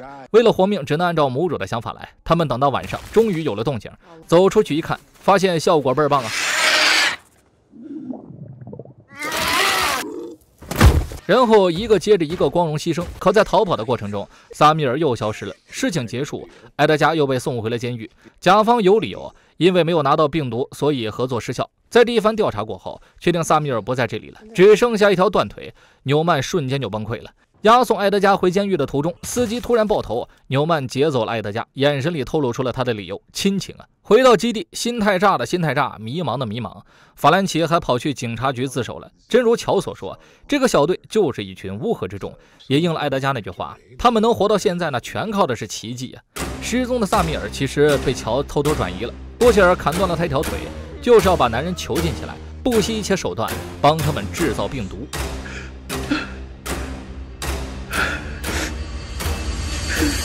专攻超人类病毒的萨米尔博士被波切尔断腿囚禁，逼迫他为自己制药。波切尔的手段让他生不如死，而且还有着更狠的乔在盯着。他们要求萨米尔在7天内造出足以杀死祖国人的病毒，不然就威胁着要肢解了他，再装到桶里送到妻女的手里。7天造毒本来就不现实，还是要提高强度的那种。萨米尔担心纽曼和佐伊苦不堪言呢。You all right? Yeah, right as rain. 深刻地感觉到命数要走到尽头，波切尔渴望杀死祖国人的欲望又变强了。他把这些归类为拯救世界的必要牺牲里，就是砍断几个无辜之人的手脚又如何呢？贝加还在劝着、提醒着杀死祖国人的代价，代价可能是毁掉这个世界。I can't do what needs to be done and keep you happy. You're gonna kill one Homelander just end up with another. 为了逼萨米尔从命，波切尔和乔打算进行一些持久战。回想起最后一次任务，乔连连感慨，他发现比起去战场，回家要更难。只要看到贤惠的妻子、听话的儿子，乔就会浮现出那群死人的面孔，那群被他和波切尔折磨致死的面孔。这没有压垮他的心理，反而让乔意识到，居家好丈夫、好父亲并不是自己，享受敌人痛苦尖叫的人才是本性。波切尔的本性会是什么样的呢？修义开始完成爸爸的遗愿，把骨灰撒在他想去的各种地方。伙伴们也都陪着他，一起经历了那些事之后，修义和妈妈的感情也更好了。现在还是会有人指责安妮的行为，在修义的 C 语言精选回应之后，男人也只能友好退场。自打法兰奇自首入狱，西梅子朝思暮想，也盼不到回应。法兰奇拒绝探视，他依旧会每天排队，那种感觉就像是被最重要的人丢弃，却又只能跟可怜小孩一样去原地等待。之前卡梅隆被当作内奸暗中处死，鞭炮接替了他所有的主持。母乳直接关掉电视，练起了呼吸法，感受血液的流动，才能让他不那么上火。这时他接到了火车头的电话，7人组最后的良心开始害怕了。卡梅隆惨死，提醒自己别再做内鬼。 Think about your brother, your nephews. I'd be so proud of you, man. 3集之后又3集，都快完结了，老大，你对我态度好点行不行？这样火车头把那晚的事儿说了出来。七人塔里，祖国人召集了英雄们，就像组建了一支军队。火车头看到泰克和智者有着秘密沟通，应该是在商量什么。母主想调查出这场对话的始末，刚好今晚动感超人会在自己的庄园里举办派对，请来了一众权力大且富有的联邦主义成员。这种局最适合的人选是波切尔，可他不知去向，休伊便主动申请出勤。一次的主动可能换来一辈子的内向。在火车头提供的情报中，得知网络喷子也会参加。蜘蛛侠是个瘾君子，浑身散发着盘丝洞的气味，他也是波切尔获取情报的人脉之一。蜘蛛侠要求母主为自己进行局部麻醉，母主的脸色黑得可怕。为了行动顺利进行，他只能含泪插入 USB， 却不小心插进了蛛丝眼儿，最终以面部蛛网 SPA 的代价迷晕了蜘蛛侠。休伊接力换上了他的制服，制服里透着臭鸡蛋搅拌意大利酱豆腐的味儿，再闻一口多一口就会爆吐，但这个味道却可以有效防范住泰克的超级感官。天上没有本书，只有修霸。任务宗旨只有一个，把泰克引过来活捉。在泰克庄园里，达官名贵接连入场。泰克小时候父母死于老美胡同，年幼的他被管家带大，从此成为了顶级侦探。受邀名单里还有7人组，祖国人在这儿被捧得很舒服，属于是国家杰出贡献人员。20组自然也受到了大家的期待。泰克以为跟祖国人搭上了线，他们就是亲密无间的好兄弟。祖国人表示 We're not equals. You're pathetic. You can't even fly, for God's sake. Oh, what a cut up. 庄园里正经是鱼龙混杂，艾什利和泰克还有 PY 交易也来参加了，包括纽曼在场，注定今晚会有好戏上演。泰克向火车头讲起了家族发家史，他们的祖先一开始是干黑人买卖的，经过了11代人的努力，现在家族拥有的私人监狱比任何当地公司都要多。他平时提供一条龙治安工作，从抓捕到关押，从改造放出来再到抓回来，循环往复，就是秉持着不杀的原则，主打一个提高监狱的入住率。不一会儿，休伊就来了。当他看到阿祖一行人时，紧张的不敢大声喘气儿。母主临时改变策略，放下监听器就跑路，休伊却转头撞上了纽曼。Web Weaver. It's quite a scent. 还好有体臭，纽曼不想跟他说话。当泰克来迎接休伊的时候，他才知道对方是要让蜘蛛侠来做搭档。具体能不能成事，还得看蜘蛛侠今晚的表现。休伊一边跟着参观，一边报备四周的环境。泰克是他小时候的偶像，所以一切荣幸、惊讶的表演都是发自内心的。作为副11代超级英雄，泰克又有自己的泰克洞，折动书本，密室打开，进去之后信号就断了。与此同时，阿祖3人商量着今晚的计划，他们要掀起一场政变，前提是说服这里的人，具体发言就等智者的表现了。届时，纽曼要公布超人类身份，登上总统之位也是自然而然了。阿祖主动聊起艾德加出狱的事儿，纽曼就一句话：“哎，我不知道啊。”泰克洞里没有制服和科技，有的只有娱乐系统。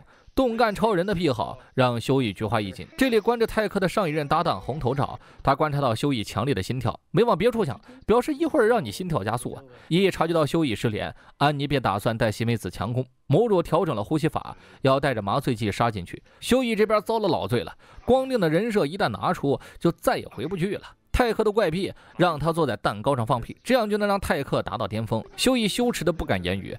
艾什利是泰克另一个长期搭档，女人的爱好就更变态了。休伊被绑起来挠脚心，就这样也能登临山巅开闸放水啊！大水冲了休伊脸，他害怕的瑟瑟发抖。泰克让他说出安全词，可这触及到了知识盲区，最终休伊的身份还是被发现了，这反而让男人更兴奋了。没有蛛丝眼儿，他就叨出一个新洞口探险。儿时的偶像早已彻底崩塌，休伊绝望了。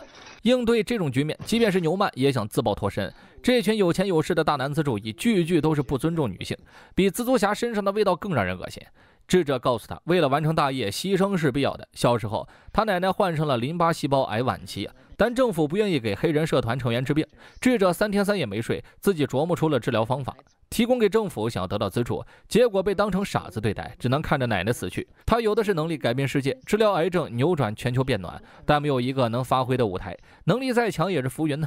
而且那些人不可能尊重他们，除非掀起政变，铲除那些没有用的人。鞭炮多么想加入他们的对话组织，可他只是一个被推上来的戏子，得不到祖国人一丝丝的信任。鞭炮很难过，融不进这个圈子。他整理自己，强颜欢笑，终究还是要回到派对上，却在转角遇到安妮，两人产生了 C 语言的碰撞。安妮急着去救休伊，只好花言巧语的道歉，嘴上的对不起让人不忍责备，手里的麻醉剂那是一点不真诚啊。鞭炮睡了，凭借修一之前报备的线索，母乳他们摸到了泰克的房间，可智者却在这写着什么笔记，枪对着脑袋也管不住他的嘴，专挑母乳的痛处女儿来谈，气得母乳使出了母之呼吸第一式美式聚合。可就在密室打开时，他的恐慌症发作了，心脏麻了个逼，倒地不醒啊！西梅子求助火车头，这才把最后的良心拉了过来，四处找书拼凑单词，大黄蜂都显得不那么可怜了。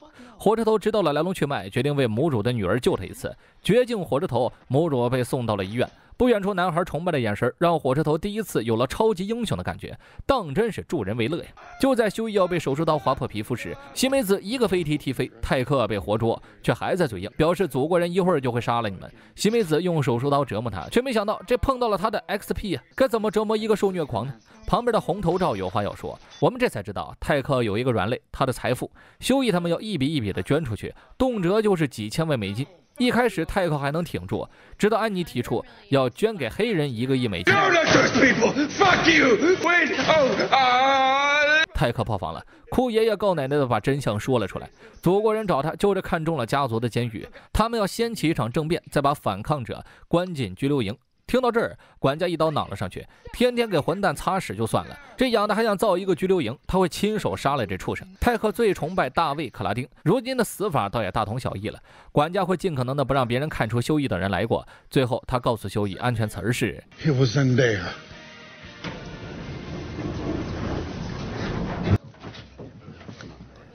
现场的情况让阿祖懵了个懵啊！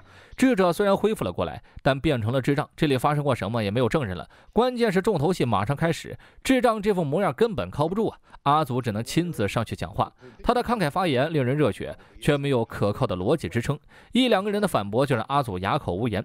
谈起更现实的问题，司法部、军队，阿祖更是还没有想好措辞。此时的他像极了有远大抱负而被扼杀在家门口的孩子。就在他以为大计可能要失败的时候，纽曼却意外站了出来。作为总统的竞选者，口才那是毋庸置疑的，他的话更具说服力，也表现得更加可靠。纽曼没有说自己想干什么，而是先许诺自己能给什么，而阿祖急于掀起政变，却没有做好足够的铺垫。Here.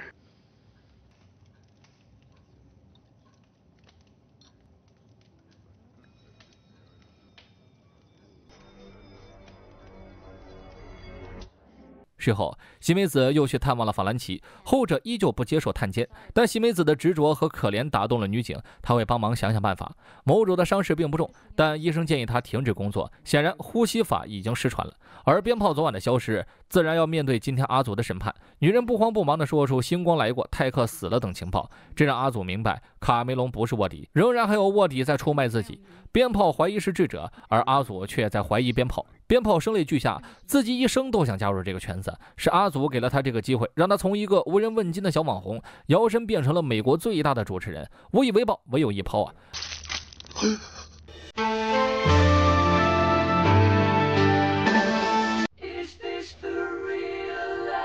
！You did this for me?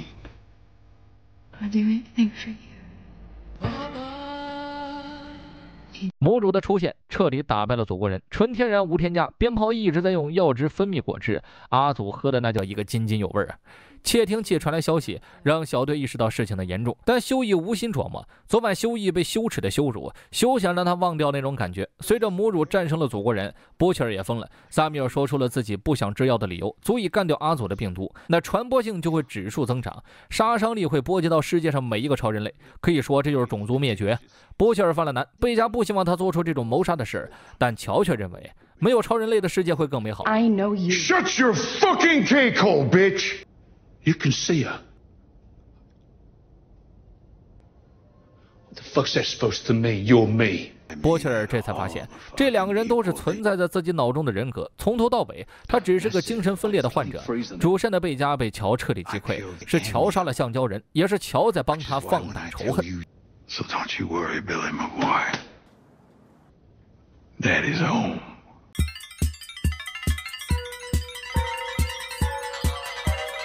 火车头，超级7人组的良心，世界上最快的男人。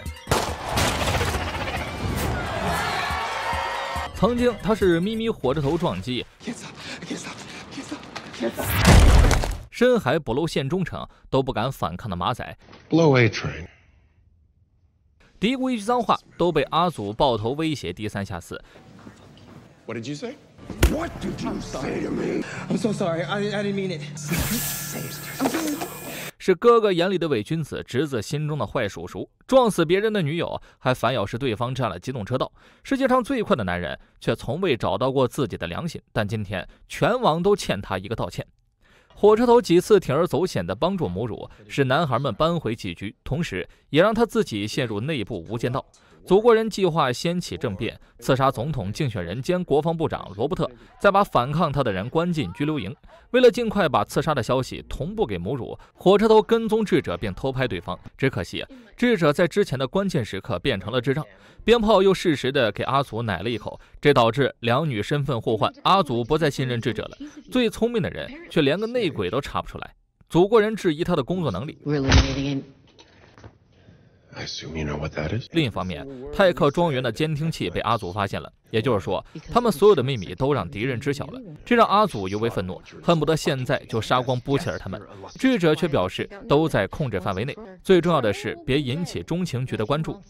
布切尔没几天活头了，对他们来说，最好的机会是杀死纽曼，整个计划不受对方影响。只可惜，智者一次的失手清空了祖国人所有的信任。阿祖现在换了爱妃，决定接下来按自己的想法来。第一步就是抓住内鬼。火车头偷听了这些对话，他马上找到艾什利，认为自己很快就会被怀疑到头上。但艾什利比他要更加艰难，一个空有名号的 CEO， 在沃特又说不上话，又逃不出去，每天都活在恐惧和煎熬当中，很想一走了之，远离这是非之地。火车头劝他善良，现在是关键时刻，谁也别走漏风声。不多时，鞭炮就抓出了内鬼蜘蛛侠。蜘蛛侠见到主国人，紧张的大小猪吃劲。蜘蛛侠承认自己有时候会帮助布切尔拿到些情报，战衣被人偷走利用的事儿，蜘蛛侠也不敢不承认。他是句句属实，阴差阳错的背上了内鬼的黑锅。祖国人欠他实诚，这事儿就先扯平了。另一边，修义重新整理了纽曼的黑料，妥善地放进了保险箱。安妮正在跟妈妈吵得不可开交，堕胎的事情让信奉天主的妈妈感觉到羞耻。女儿一直以来都是以最高水平培养，做出这种事儿很有可能误导女孩们不计后果的习惯。得知修义还保存着星光战衣，安妮如鲠在喉，难受坏了。修义想着他可能有一天会后悔丢掉战衣，才偷偷去垃圾桶捡了回来。安妮说出了打掉孩子的理由，她不想让孩子诞生在一个即将毁灭的世界里。Where do we even start? Just take it step by step. 没多久，火车头就把照片发给了母乳，他们只要摆平这个枪手，就能保护总统。布切尔回来了，把最近的秘密坦诚地告诉了大家。萨米尔在帮忙制作病毒，若想达到杀死祖国人的地步，可能会导致超人类灭绝，所以他需要一个人的帮助，而且他已经把这个人请来了。布切尔动用关系带出了法兰奇，强行让小队欢聚一堂，现在开始干活吧。法兰奇、喜梅子前去协助萨米尔制药，其余人调查枪手，最好能解决枪手。母乳有家庭因素缠身，要去处理。队长的身份重新还给了布切尔。母乳自知身不配位，在上一次行动中还昏倒了。他现在的状态领导不了大家，这种一统大局的权利正是乔所想要的，他就留下来看好戏。三人和火车头前后脚抵达。火车头见到波切尔领队，并没有现身。波切尔不想让队员看到自己的模样，而且他跟乔还有未完成的谈话。关于波切尔突然对超人类心软，乔表示不解。莱恩甚至都不是他亲生的，为何总是对这孩子莫名的充满信心呢？波切尔总是拿对贝加的承诺说事，可乔明白，生前没有好好珍惜的人，死后在这纯洁的纪念又有什么用呢？ Fuck off, cut. 一人俩人格，在这场矛盾中选择各走各的。潜入到枪手家中，找到了不少刺杀目标的资料，其中一份标注着罗伯特的刺杀计划。枪手会在集市上当众杀死对方。厨家传来动静，几人警惕地摸了过去，里面是一个伤痕累累的女人，说丈夫被杀了，自己还被囚禁了。布切尔他们刚放松警惕，女人一刀伤了修义，头也不回地跑出了房间，一边飞奔一边撕下了身上的皮，直到最后消失在了人群中。变形者的出现让本就不乐观的局势雪崩啊！一个可以变成任何人模样的杀手，该怎么保护总统呢？母乳这边计划着让妻女逃去其他国家，他想让母乳跟着，远离这是非之地。母乳在犹豫之中选择伪造一个登记牌，刚刚打了退堂鼓，就被火车头抓了个正着。他们一起合作这么多次，却在最后关头选择逃跑。送母乳去医院的时候，火车头头一次感受到做英雄的滋味。现在他要把这个英雄做到底，成为人们真心敬仰的英雄。但母乳真的想离开了，他受够了这场永无止境的战斗。他的爸爸，他爸爸的爸爸，爷爷，3代人人在重蹈覆辙，失去了一切。而火车头最后的话打破了母乳逃走的美梦：如果祖国人赢了，那全世界都会变成地狱。到那时候还有何处可逃呢？萨米尔在恶劣的环境里制作着恶魔般的病毒，他认为这个破厂房达到不了制作病毒的要求。法兰奇却不这么认为，他在更破的地方工作过。Necessity is the milk of invention.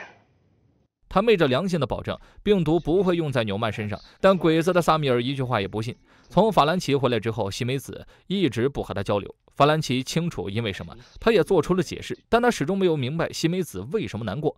是因为法兰奇在无助的时候都没有想过向自己求助。西梅子其实并不是先天无法说话，闪光军的训练要做无声的搏杀，只要哭出来就会被判输，会失去生命。西梅子在这一次次的搏杀中活了下来，代价就是心理出现疾病，再也无法开口说话。那时候的西梅子恨不得第一个死的就是自己，也开始厌恶自己，就像法兰奇现在，他比法兰奇想象中更理解法兰奇。两个人都是在寻找原谅自己的办法，他们愿意在寻找的路上相互作伴，并且秘密决定病毒完成后就放走萨米尔。休伊骗安妮说去医院包扎，其实他来找了纽曼，希望在决战真正到来之前，这个老友能回头。对于祖国人的计划，纽曼有很多不知道的，就例如拘留营这手安排，可他已经没有其他路能走了。纽曼和休伊只是在对立阵营做着各自认为正确的事，这一次交谈恐怕是最后一次。 Sorry to hear about your dad. 深海完完全全的火车头相反面，火车头站了起来，而他则决定继续躺下。最早加入7人组的成员，现在却只能跟应届大学生新玄色抱头取暖。作为组织内半斤八两的边缘级人物，一个每天探究角色内心并质问自己为什么会有黑人忍者，另一个和章鱼搞水下恋情，欺骗他会养进大鱼缸，实则每晚都会去智者的鱼缸，吃着他的鸡，骗着他的鱼。深海处于喜新厌旧的状态，和章鱼姐的关系也越来越淡。尽管他已经知道深海劈腿，却还是愿意选择原谅他，因为章鱼姐坚信自己的爱是无私的，是没有贪图的。深海却义正言辞地说自己只是犯了一个正常鱼都会犯的错误。他们吵得很厉害，说了很多违心的话，直到深海暴躁地砸碎鱼缸，让失控中的恋人窒息而亡。他开始觉醒了，决定誓死要做祖国人的狗。主人让他往东，他绝对不敢去西边吃屎。今天阿祖就下派了新的任务，杀了布切尔一行人。就在安妮和布切尔刚回到基地时，深海和玄色已经等候多时，相互嘴臭的时间紧迫，他们抓紧动手。面对2/7人组的来袭，安妮还有能力对抗，凡人之躯的布切尔只能不停地切枪起枪。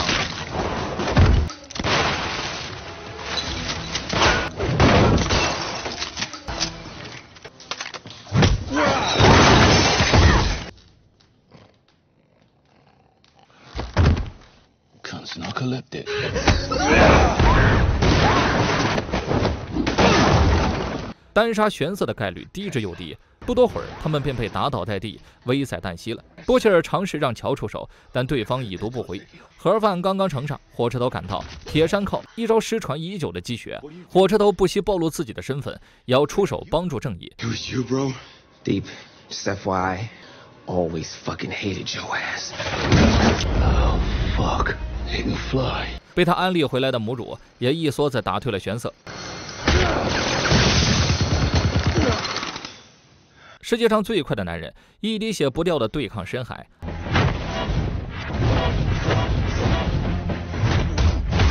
安妮一招抠塞野，利用三角函数打败了深海。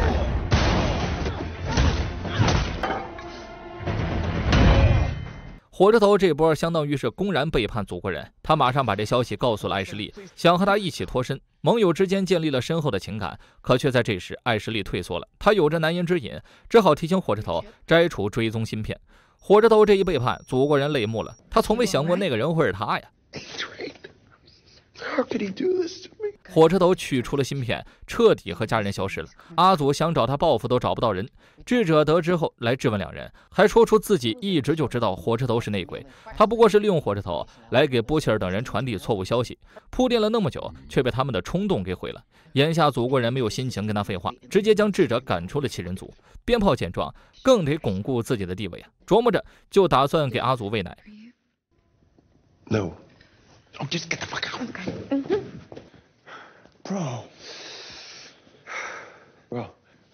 Bro. 难兄难弟挨了顿毒打，到头来发现他们都是备胎，智者跟他们都有一腿。Wait, but you can't leave. I love you. Bro. 与此同时，病毒制作完成了，萨米尔却在两人不注意的时候刺向了西梅子。趁法兰奇急救时逃离了实验室，病毒散播得很快，法兰奇毫不犹豫地锯断了西梅子的腿，阻止扩散，这才让西梅子捡回一条命。萨米尔的逃跑，大家没时间去考虑了。既然病毒能够生效，那就让法兰奇再做一份，即便杀不死祖国人，至少也能办掉纽曼。只要大家齐心协力，就没有什么做不成的事儿。莱恩一直在参演布偶秀，想借助24组的身份向观众传递一个信息：抓出讨厌超级英雄和美国的人，被称为反法西斯行动。身边任何一个人都有可能是他们，包括家人和父母。节目的这个主旨让莱恩很难受，可爸爸却强烈要求自己出演。圣诞节他收到一份礼物，妈妈和布切尔的合照，这让莱恩接下来的录制中反抗了阿祖。直播还在进行中，莱恩告诉观众，家人不是敌人，而是你的全部。莱恩想起了妈妈，想起了自己的善良。 Your family isn't your enemy. Your family is all you've got. I've been thinking about my mom a lot lately. She died, but she loved Christmas. And she loved her husband, Billy. My mom always told me to tell the truth, which is why I'm sorry. 他所表现的情绪正是布切尔对他充满信心的原因。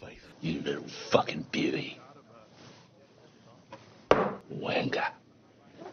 酒吧里，他们释放着，有粉丝找到安妮合影，安妮强笑着拍了。母乳至少是决心要回来战斗的。安妮想起来，他们快要死的时候，布切尔求助了一个叫乔的人。对此，布切尔表示：“我不知道啊。”众人走后，他重新跟刘子对话，气愤他在危急时刻旁观，而乔却说：“沉默是相互的。”在看到电视上莱恩的发言之后，波切尔一转失望，表示你爱出来不出来。没嘚瑟几秒钟，就啪的一声倒在了地上，似乎乔在开始占据主导。修义在家郁闷着，安妮却反常地穿起了战衣，跟修义开展一场激烈的大战。事后，他的眼神变得睿智，趁着深夜偷走了修义所握着的把柄。变形者混入其中，真正的安妮却被囚禁了起来。是合照的粉丝在那时候近距离接触了安妮，迷晕了她，代替了她。门外走进来的是谁，让安妮如此慌张呢？下一集黑袍纠察队结局，真正的战斗要打响了。 We're coming for you. I'm coming for you. Because today, a new age of superheroes begins.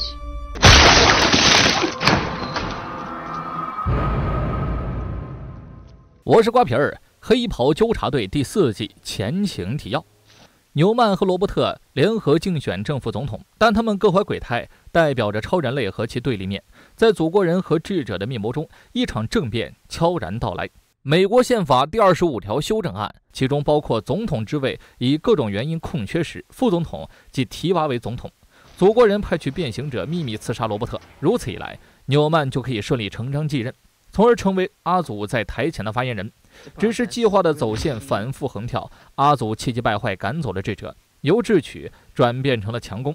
随着国会清点选票的程序开始走起，留给男孩们的时间不多了。罗伯特的反超人类法案过于极端，能否通过票选是个未知数。相比之下，获得祖国人和一群权重人士支持的纽曼，有着极大概率进入白宫。在这紧迫的时间里，重担压在了法兰奇所制作的病毒之上。不过这事儿是催不来的，母乳必须做好 B 计划。他便是修义手中关于纽曼的全部黑料，以及揪出变形者，防范罗伯特被刺。早就代替安妮的变形者正想着法的从内部祸乱，他早早把修义手中的黑料偷走，潜伏在男孩们身边10天之久，每天换装色诱修义，并在今天这个紧要关头提出求婚。变形者也并不能为所欲为，需要每天接触甲方，从而稳固皮肤。他的伪装难以察觉，一半原因是天衣无缝的换皮，另一方面是读取对方的记忆。囚禁安妮，喂她吃着垃圾食品，还在炫耀着自己和修义的裸体大战，跟手中那闪耀的婚戒。精神肉体的双重折磨让安妮本人的情绪很不稳定，她的身份用不了多久就会被盖上刺杀总统的罪名。 Sing it with me now. I'm Annie January, and it's not my. Fuck you. Poor Annie. Please. Oh. 与此同时，阿祖的心里其实也没有多少把握。凭他的智商，想要成就一番霸业，那几乎没有可能啊！祖国人厌恶扔掉白鸡毛，给儿子收拾起了假期作业。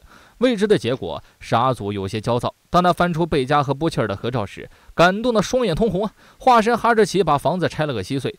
莱恩畏惧地看着父亲，二世祖继承了叛逆基因。Come here. Come here. That's an order. I'm your father. Not him. 你一摔我妈，那小子就摔门而去。沃特将对祖国人和纽曼进行一场直播采访，简介拉票。鞭炮将主持这个节目，不过他最近身体不适，频繁咳嗽，洁癖的那叫个阿祖一脸厌恶。节目组想让纽曼说出对反超人类法的解决方案，阿祖却突然发癫，不给纽曼留下任何机会。Ally, Victoria, really? Tell the truth. The truth is representation. Fine, you don't want to do it. I'll do it. Victoria here is a superhero. But I'm not literally a superhero. It's all true. 随着纽曼超人类的身份曝光，祖国人撕下了他最后的伪装。现在纽曼只能臣服自己。曝光所带来的后果，纽曼也预估到了。他想和智者谈话，也声明了宪法可能存在的问题。但阿祖我行我素的态度，任谁也说服不了。Our fates are connected now. Singer's as good as dead, and I am the only fucking friend you've got left. You'll have to arrest half your company, half the country. Wait, you think I didn't think of that? Of course I thought of that. 纽曼这句话倒是提醒了祖国人计划的漏洞。他命令艾什利列出一份沃特内部人员名单，任何掌握对自己不利信息的人铲而除之。纽曼曝光引发的效应还在持续，全国各地都在抗议超人类成为总统。相反，那些超人类很可能会对罗伯特不利，借此将超人类推上政治舞台。尽管事态已经乱成这样了，法兰奇的病毒却还在加载。母乳要求休伊立刻拿出黑料扳倒纽曼，这代表大家要做出被爆头的准备。直到这时，休伊才发现东西被人全部都删除了。见他们慌乱却又无能为力的样子，变形者忍住没有笑出声来。昏倒的波切尔醒来，已经在病床上等死了。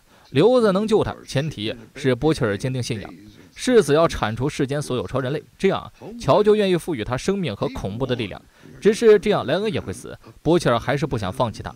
I'm the one that gave you the juice that you needed, and I can do it again.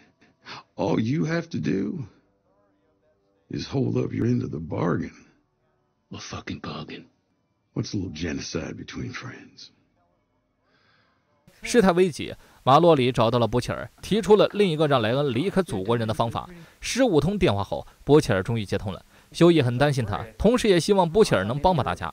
可波切尔心有余而力不足，整个团队里，他最相信也最关爱的那就是休伊了，因为休伊太像他死去的弟弟了。生命的最后时光，波切尔没有再聊祖国人和莱恩，他只希望自己死后，休伊能代替自己去一次内华达州，那里有一家超棒的裸体牛排店，也算是帮自己和弟弟完成一个梦想了。休伊答应了，而他最后听到的话是波切尔最真诚的一次道歉。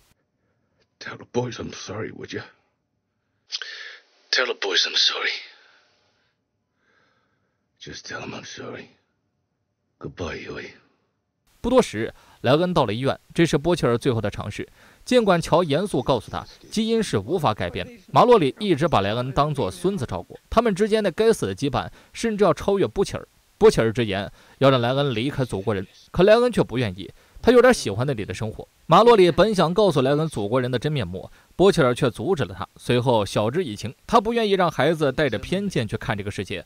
波切尔拿出了不多的时间陪他玩了一场游戏。7人塔即将发生大事，深海正在怀念章鱼姐。自助提奶机给阿祖准备了饮品。沃特内部所有知晓自己不利信息的人员名单已经出炉了。在豪饮了一杯奶之后，阿祖川剧变脸，把咳嗽的鞭炮赶到了一边。为他催奶药中毒，阿祖却说滚牛犊。他下令让捕肉2人组去铲除名单上的人。今天罗伯特必须死，届时他会召集一众超人类包围白宫等要地，保护纽曼成功上任。深海看了眼名单，提出应当先铲除艾什利，他才是对沃特最知根知底的人。祖国人点了头，女人慌忙跑到了祖国人的卧室，偷偷拿了一瓶化合物注射进了动脉，将自己对生命的渴望寄托在了未知的超能力之上。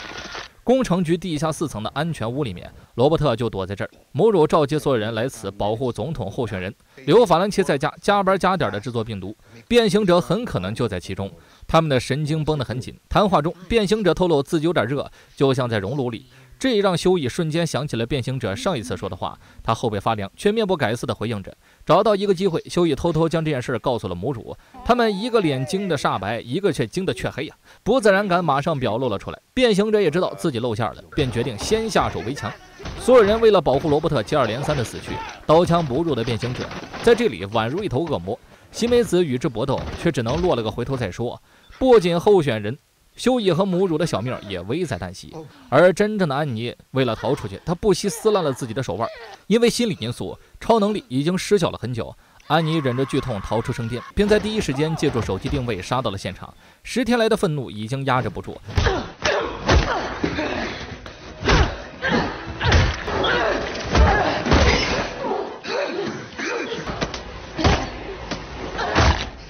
You're right. I don't know if I'm a hero. I don't know who the fuck I am. But I do know that I'm the bitch beating your ass. 直到活活勒死了变形者，他才长舒一口气。变形者的麻烦解决了，另一个麻烦是修一如何解释跟变形者求婚还睡觉的事儿。修一需要很长的时间，却让安妮接受。刺杀失败的消息传到了阿祖耳朵里，纽曼怒骂了他的馊主意、烂计划。如果罗伯特没死，那自己就会变成被刺杀的对象，被人否认和低估是祖国人无法接受的。他不论如何也要让自己的计划成功，哪怕是亲自出手杀死罗伯特。一切的负面情绪来自计划出错的挫败感，全部灌输在了纽曼的身上。如果纽曼不当自己的傀儡，或者是产生了退出的念头，他会把佐伊分成好几个快递寄给纽曼。最后的逆鳞被触碰，人生的理想在此刻显得黯淡无光。纽曼给修一打去了电话，声明自己愿意退出竞选。祖国人彻底疯了，瞻前不顾后。这场战争纽曼输了，只希望修一能想办法带自己母女离开。一直以来，纽曼梦想从政的理由，只是想给自己更多的安全感，不再过躲躲藏藏的生活。他也知道修一不会轻易再相信自己，所以纽曼说出了女儿的藏身地。 And that's how you know you can trust me, because I am trusting my daughter with you. You're literally the only person on earth I can turn to right now. 修一和大伙商量这件事的可行性，善良的他始终认为所有人都有一次改过自新的机会。他愿意放下对火车头的仇恨，也愿意相信作恶之人也经历过生不如死的瞬间。这场战斗打到现在，结局看起来横竖都是一死。拉纽曼入伙，胜率至少不会是0，因为大家每一次疯狂的想法和行动，总会带来意想不到的收获。尽管母乳同意了纽曼过来，却还是做了后手准备。一旦纽曼表现出不对劲儿，他会让法兰奇直接把病毒打进对方身体内。修一的发言动容了西梅子，也解惑了自己一直以来的问题。纽曼这样的人可以宽恕，何尝不能试着宽恕自己呢？西梅子表露了心里最深处的想法，他是爱着法兰奇的，却总在担心自己不够好。但其实，在法兰奇的眼中，西梅子就是最好的，也是唯一的选择。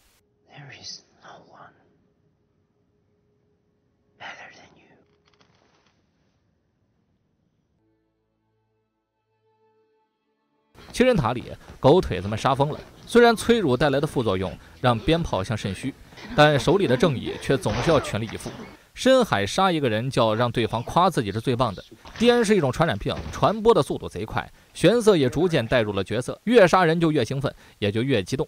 另一边，波切尔和莱恩的这场游戏也逐渐进入了尾声。马洛里将罗伯特遇刺的事说了出来，事态已经紧张到没有时间给波切尔浪费了。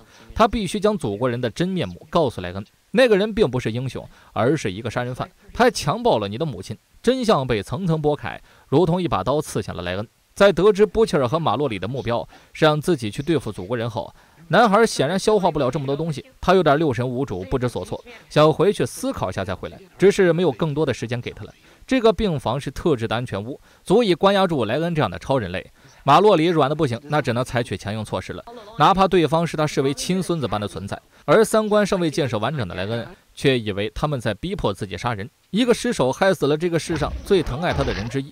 马洛里的死，莱恩的离开，成为了压垮波切尔的最后一根稻草。他缓缓看向了乔，什么也没说，只是微微点了点头。纽曼和女儿来到了修义面前，他不想让修义平白无故的为自己冒险，所以答应他会协助他对付祖国人。黎明前的曙光刚刚升起，所以这声欧义侠出现，将这个曙光遮住了。此时此刻的布切尔已然和乔刘子达成了统一，成为了势必要灭绝超人类的屠夫。他的心痛啊，太痛了！即便是最信任的修义，也一点不给面子。纽曼的强大，诸位都心知肚明，可在屠夫的触手面前不堪一击，甚至都不给他发动白内障的机会，就这么毫无征兆，活生生的撕成两半了。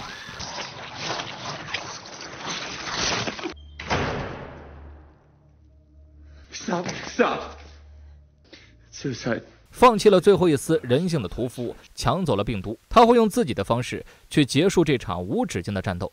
纽曼的死讯不久就传了出来，阿祖看着新闻脸都囧了，自己信心满满的计划被打得千疮百孔。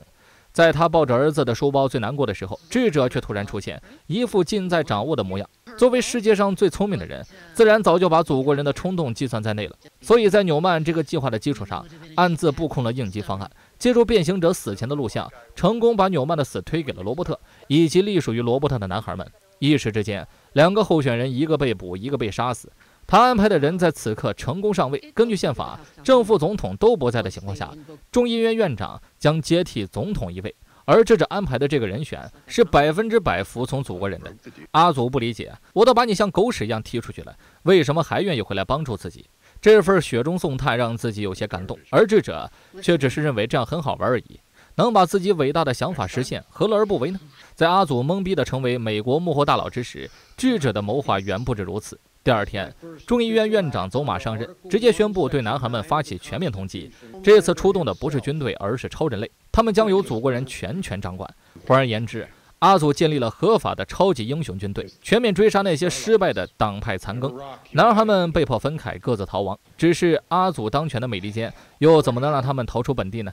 所以被关进了红河孤儿院，和纽曼曾经一样，修义和安妮被念力强大的辛迪拦截。前者被祖国军生擒，后者只能留得青山在。法兰奇两人分别被山姆·凯特控制，新梅子因为过度担忧，竟然开口说了话。